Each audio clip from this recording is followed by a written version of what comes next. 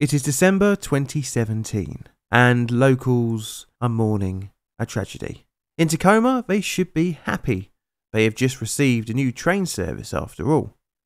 But instead, the new Amtrak passenger offering has created the wrong type of disruption to local travel plans, in the form of destruction and death. The accident would highlight a failure in the fundamentals of operating a railway, and show how far behind Amtrak was in train protection compared to their contemporaries around the world.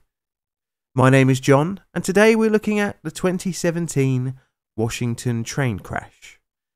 Background. Our story starts in 1971, and the commencement of a new passenger rail corridor, named Amtrak Cascades. The route takes 467 miles, or 752 kilometres, from Vancouver, British Columbia, through Seattle, Washington, and Portland, Oregon, to Eugene, Oregon. Parts of the route date back even further, as far back as the railway's early days. But today we're just going to focus on one small section of this vast route, the Point Defiance Line. This route follows the coastline of the Puget Sound, between the cities of Tacoma and DuPont. It was opened in 1914 as a bypass to the Prairie Line's direct but difficult to drive 2.2 degree incline over 2.2 miles. The Point Defiance Line had to play to two needs, both passenger and freight services, with passengers demanding higher service frequency and freight demanding greater loading gauges to allow larger cargo. The two requirements were at odds with one another. As such, two tunnels on the line were converted from double track to single track to allow freight services to carry large Boeing aircraft parts. As such, this severely hampered passenger service frequency. Thus, an alternative to what was once an alternative was needed. This brought in 1992, with the Washington State Department of Transport beginning to search for a new route, and their gaze fell upon the old Prairie Line to the north and the American Lake Branch to the south. WSDOT published its plan for the Amtrak Cascades service. It set out all the work required to reinstate the bypass, and it would turn out to be a pretty big project. It would involve new track, signalling, at-grade crossings, and a new bridge and straightened curve over the I-5 near the Nisqually River. The bridge and straightened curve would have cost in excess of $230 million. This part of the project, unsurprisingly, was shelved because of cost concerns. After all, the whole project had only been greenlit for $183 million. And thus the tight curve remained, but with the addition of a permanent speed restriction. The line had a maximum permissible speed of 79 miles an hour, which was reduced to 30 for the curve near the Nisqually River. To give advance warning to the driver, yellow and black boards are placed 2 miles from the speed restriction. The project began in 2010 and was mainly completed in 2017, apart from one big thing. That was positive train control, which will prove to be a fatal shortcoming. Amtrak wanted to get the Cascades service running on the new route as soon as possible, but it had to train its engineers, also known as drivers, and conductors on the route. Training for drivers over the route would involve the use of familiar locomotives as well as a new locomotive named the Charger. The Charger was first unveiled to the public in 2016 and made its way to the Cascades services in mid-2017. When the Charger locomotive first appeared on the Cascades roster, drivers were initially trained on the locomotive in group sessions. This involved classroom time as well as being shown the operating compartment and familiarisation with the display, screens and controls. Vitally, however, these sessions did not involve any actual driving time, and observation rides were only occasionally conducted on the Charger. Training for the new route included a number of observation rides, then making 2 northbound and 1 southbound trip, while driving the train under supervision of a road foreman. During risk assessing the route, the tight curve near the Nisqually River was highlighted as a key point of interest in the line's characteristics.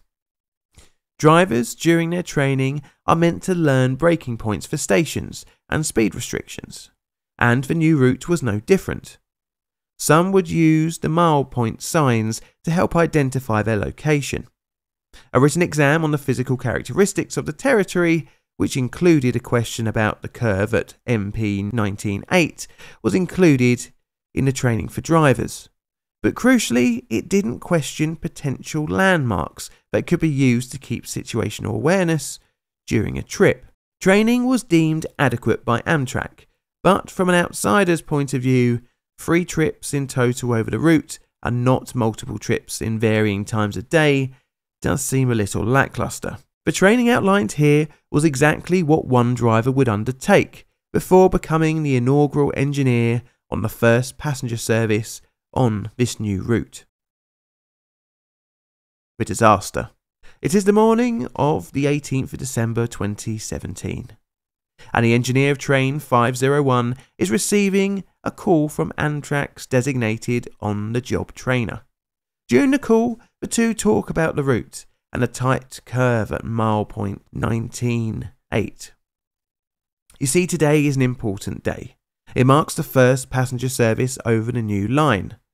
The driver isn't alone today in the cab for this run. He is accompanied by a qualifying conductor who is there to learn the route. The train consists of the new Charger locomotive, 12 carriages and a rear locomotive. The engineer had worked for Amtrak since the 17th of May 2004, initially as a conductor for several years, but eventually becoming a certified engineer on the 26th of August 2013. He was experienced and by all reports was a safe and conscientious driver. Train 501 departed the Holgate Street facility at 6:09 a.m. and made its short journey to the first stop at King Street Station. At this time the train was running 10 minutes late, but nothing really to worry about. The train continued on to Tacoma Dome Station, in doing so entering the Point Defiance bypass route. The engineer and qualifying conductor spoke infrequently about the route characteristics and general work topics. Due to the time of day and year, it was still dark outside. As train 501 passed the points for the DuPont yard, the engineer called out his location. At 7:32 and 16 seconds a.m., the train went past the advanced speed restriction sign at MP 17.8, roughly 2 miles before the dangerous curve. The engineer intended to apply the brakes at the sign indicating control point 188, roughly 1 mile before the curve, and near a signal box. As the train approached the controlling signal, the headlights washed out the sign and the engineer missed his braking point. At 7:33 and 6 seconds a.m., the sign for milepost 19 went past. This was roughly 1/2 of a mile from the curve, and still no braking application was made. Suddenly an overspeed alarm started to sound. The engineer, unfamiliar with the Charger locomotive, didn't react to the warnings. He saw the signal at milepost 19.8 and initially thought they were at control point 188, but it was too late. Aboard were 5 Amtrak employees, a technician from the train manufacturer Talgo, and 77 passengers. At 7:33 minutes and 34 seconds a.m., the concrete structural walls came into view on both sides of the track, leading to the 30-mile-an-hour restriction. The train was travelling at 83 miles an hour. Realising the mistake, the engineer was recorded on the cab recorder saying, "We're dead." Seconds later, and at 78 miles an hour, train 501 hit the curve over 2 times the maximum permissible speed. The engineer didn't make any emergency brake application. It was now 7:34 a.m. The lead Charger locomotive and 7 coaches behind derailed. The locomotive and a few coaches slammed down the embankment beyond the curve, blocking the southbound lanes of the I-5. The lead locomotive spilled 350 US gallons, or 1,300 litres of fuel, onto the I-5. The only part of the train that remained on the track was the rear locomotive. 8 vehicles were damaged by the train crashing down, injuring 8 of the 10 people using the I-5. Many passengers were able to escape the wrecked train, but some were severely injured and trapped.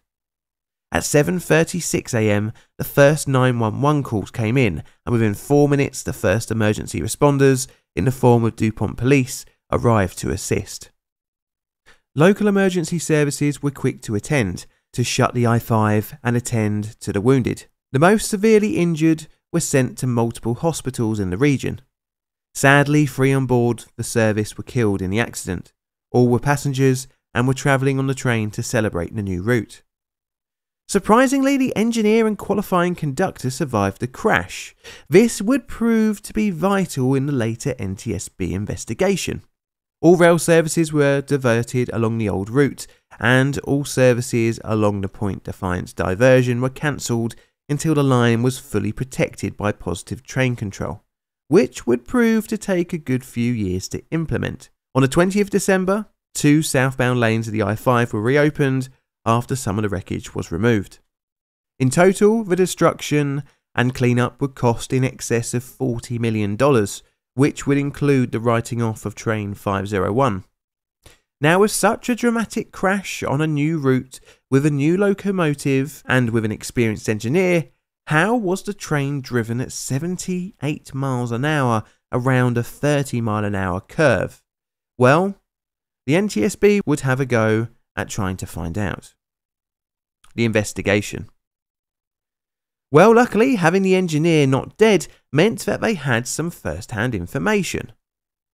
Needless to say, he was interviewed, and it was found that he was not distracted during the drive. However, he was clearly not familiar enough with the line. He had passed all the assessments, which, along with his previously good driving record, would hint that maybe the training wasn't up to scratch. But on the railway, you don't want to rely on one failure point, in this case the engineer. Ideally, there would be a system in place to mitigate against this. And there was positive train control, but it hadn't been fully installed on the route. In the NTSB's final report, they summarised the root cause of the crash. The National Transportation Safety Board determines that the probable cause of the Amtrak 501 derailment was Central Puget Sound Regional Transport Authority's failure to provide an effective mitigation for the hazardous curve without positive train control in place, which allowed the Amtrak engineer to enter the 30-mile-an-hour curve at too high of a speed due to his inadequate training on the territory and inadequate training on the newer equipment. Contributing to the accident was the state of Washington's Department of Transport's decision to start revenue service without being assured that safety certification and verification had been completed to the level determined in the preliminary hazard assessment, which is pretty damning. Now, the root cause was the driver not having the correct route knowledge. Route knowledge is vital, irrespective if it's a tram, freight train, tube train, or suburban train. The knowledge of the road is absolutely vital in order to operate a train safely. Most train drivers know their routes intimately. They know every line-side feature, landmark, signal, and sign they pass. As such, they even know when such things are missing, such as a sign being graffitied or a signal being taken out of use. Clearly, the driver hadn't received the proper training to know the route he was driving, and as such, this was the main cause of the disaster. Also, the driver was unfamiliar with the locomotive they were operating. Railway rolling stock is not the easiest to understand if you're not familiar with it. In comparison to, say, my OPZ, for example, which is known to have a fairly steep learning curve, it is still designed with the user in mind. As such, different colours light up for different operations and for the buttons that are pressed. However, train cabs are often devoid of any mod cons or user benefits. They are much more utilitarian, and as such you need to be trained on the proper operation and the different types of warning lights and sounds that can be given to you in certain situations. Again, the lack of training caused this unfamiliarity with this particular type of rolling stock, which confused the driver at a vitally important time. It felt like it was all a bit of a rush job trying to get this new service running on this previously unused bit of track, and it was the victims that paid the price. Personally though, the engineer not making any emergency brake application is a little concerning. At least in the UK, you are taught if you lose situational awareness, then you throw on those brakes and readjust and regain your bearings. Another issue is the size of the speed reduction warning board, especially when compared to a Morpeth board, or officially warning indicator. The one on the Point Defiance bypass seems, well, a little. The line today is now back in use. After extensive testing, services resumed on November 18th, 2021.